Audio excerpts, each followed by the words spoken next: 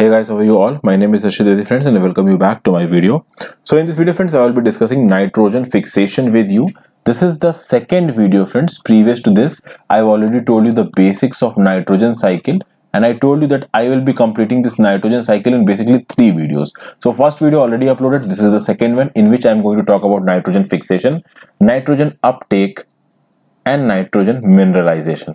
This nitrogen mineralization is quite similar to ammonification, which I will also discuss in the third video, in which I will talk to you about nitrification and denitrification and ammonification. This video's main topic is nitrogen fixation. So all the details with respect to nitrogen fixation will be discussed by me in this video friends. So kindly tune it to it. This is presented by me, Harshit Dwivedi friends. If you want to follow me, the link of my Instagram profile is given in the description box below. Also, this video is in English friends. If you want to watch the Hindi version of the video, the link of that is also given below.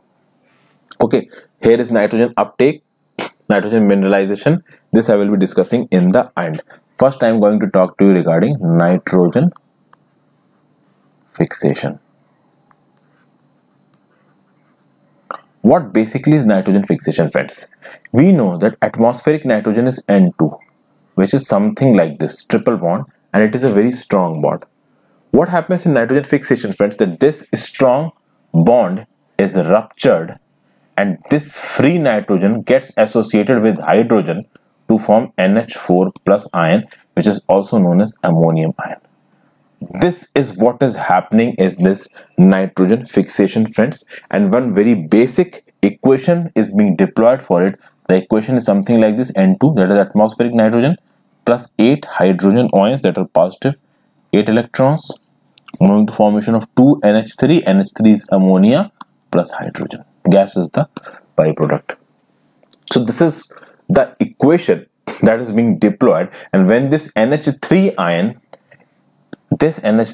is combined with 1 H plus ion, it leads to the formation of NH4 plus ion, which is finally ammonium. Then what will happen in the later stages? In the later stages, this NH4 plus ion will get converted into nitrite, that is NO2 minus ion, which will further get converted into NO3 minus, which is nitrate. Basically, this is nitrate, this is nitrite. Okay, and this is ammonium, which I have already told you.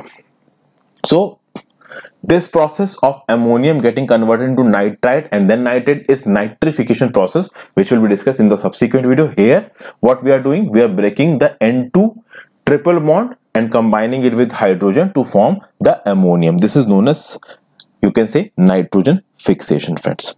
Okay, now who is performing this nitrogen fixation?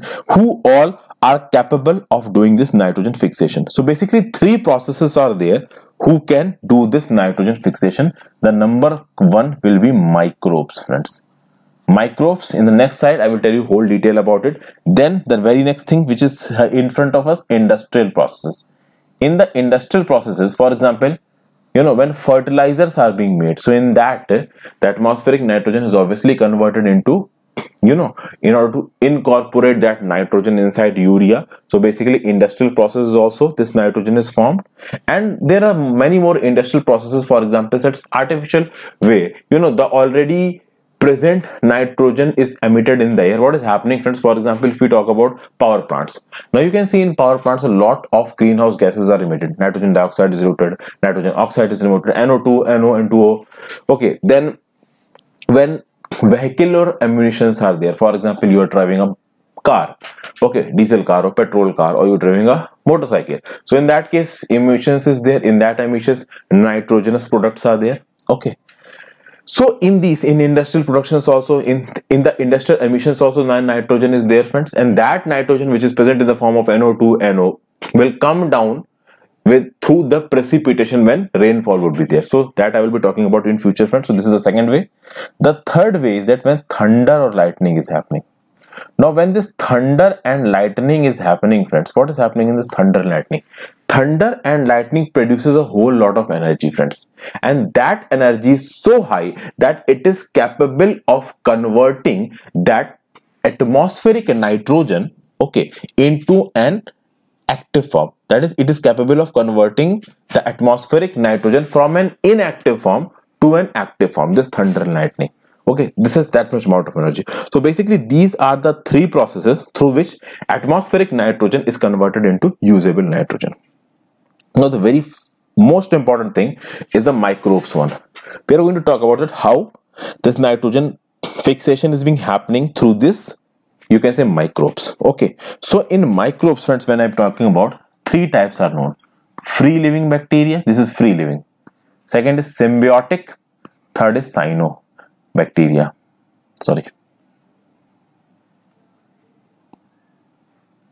Okay, cyanobacteria includes blue-green algae. Not all cyanobacteria, but this blue-green algae. This is very active. You can say the cyanobacteria thing. It is very active in nitrogen fixation in marine ecosystems, especially ocean ecosystems. Some example of it is nostoc, N-O-S-T-O-C. Then Anabana, A-N-A-B-A-E-N-A. Then spirulina. So this is very active. Then if we talk about symbiotic nitrogen fixing bacteria and free living nitrogen fixing bacteria. So what's the difference between symbiotic and free living, friends? Free living is that this bacteria independently is capable of producing nitrogen. Symbiotic means that symbiotic in association with its plant. That plant can be leguminous, it can be non-leguminous root nodules. So in that case, symbiotic can fix nitrogen only in association with its partner, whereas a free living bacteria can do this on an independent basis. So I'm going to tell you both the types.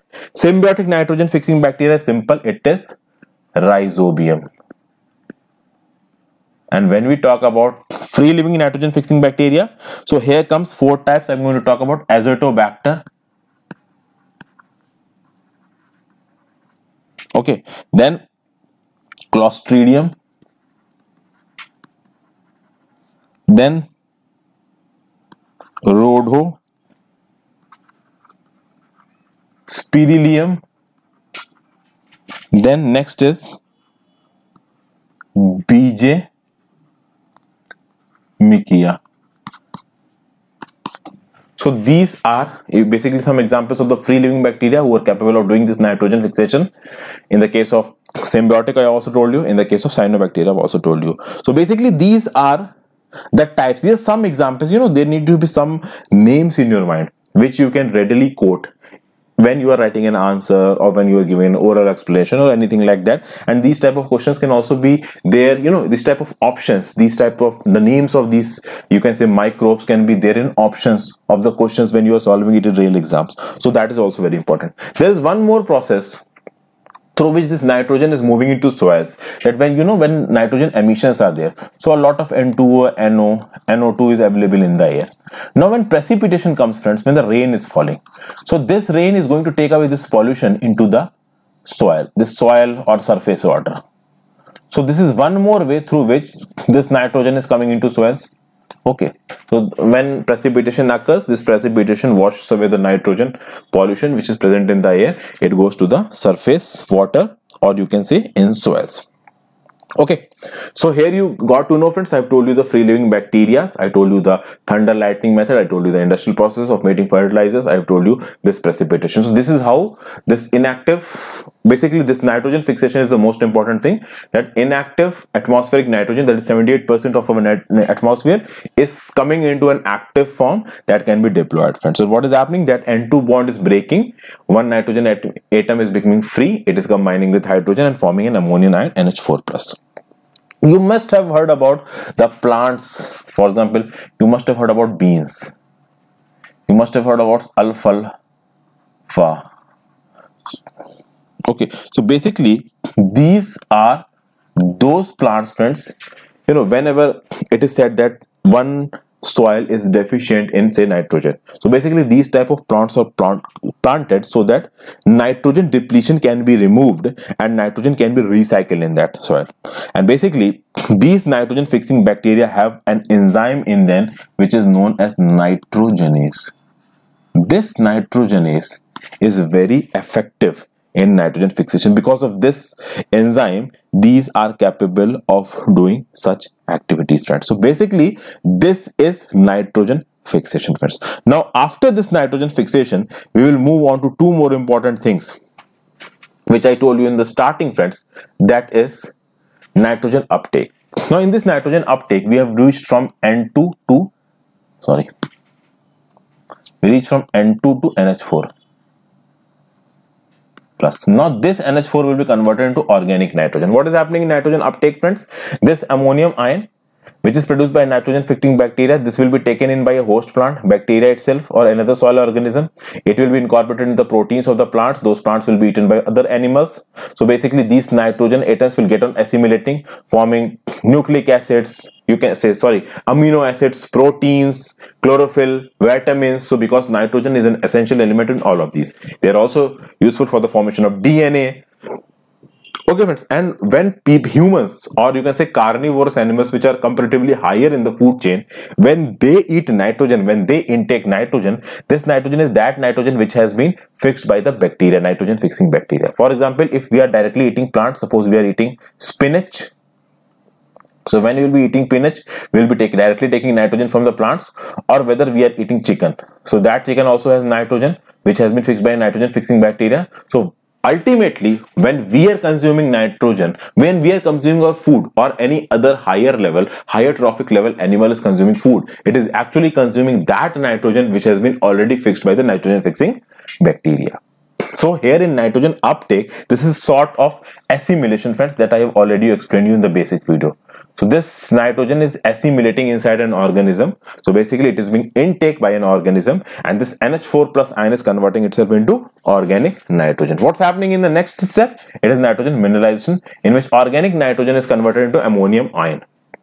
Now what is happening here? Nitrogen mineralization is happening. What is happening, friends? When the plants and animals are having nitrogen in them, when those plants and animals will die, so when those plants and animals will die, they will be decomposed, and the decomposition agents here are bacteria and fungi.